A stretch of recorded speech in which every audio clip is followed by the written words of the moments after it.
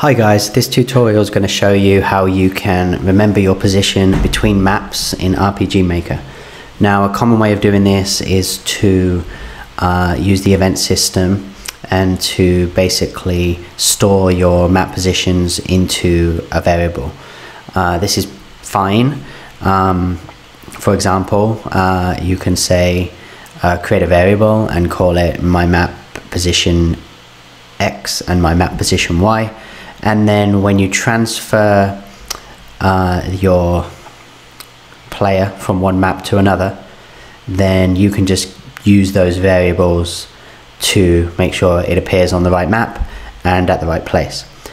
This is fine, but I want to show a slightly different way of doing it based on our previous tutorial where we created an empty plugin and doing it in code.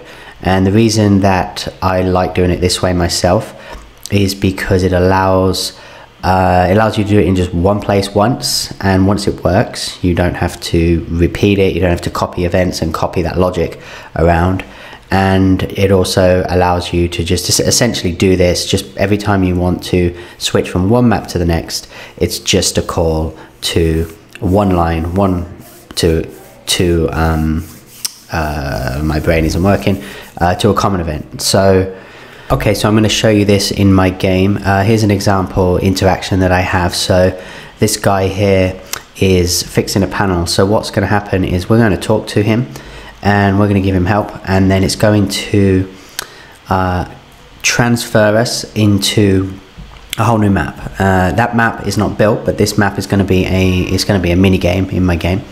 And as soon as you finish the game, which is basically what's going to happen here, when I click, it'll take you back to exactly the spot that you were at before, and that's it. So I click that and I'm out, and then boom, I come back and the game continues. So obviously this happens all the time when you walk indoors, etc.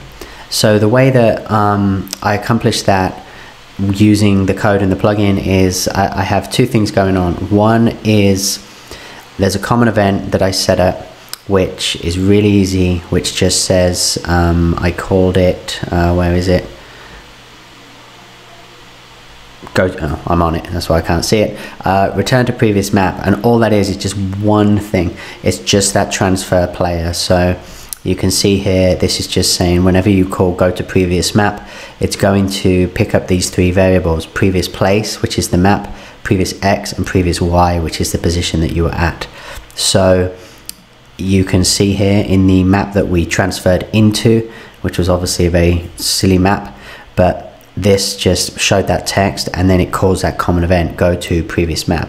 So the question is, how did those variables get properly set to go back to the map? And the answer is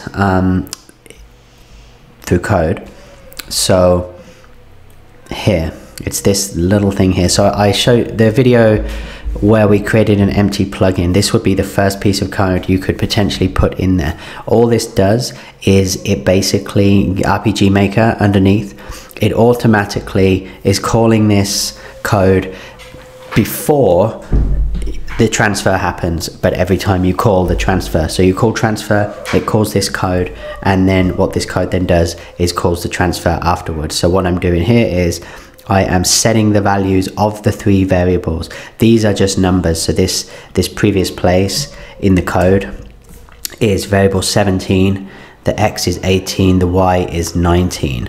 And I'm just setting it to the current map, the current X and the current Y. After they're set, it then does the transfer. So then of course, when you call that common event at the end of the map you transferred to, it just puts you back where you started. So I will update the empty plugin from the previous tutorial and add this code to it so that you can use it. Please click subscribe if you like the channel, and join me on twitch.tv where I'm regularly doing indie game development and game playthroughs. You can also check out my previous games and current development efforts on my website over at clear.games.com.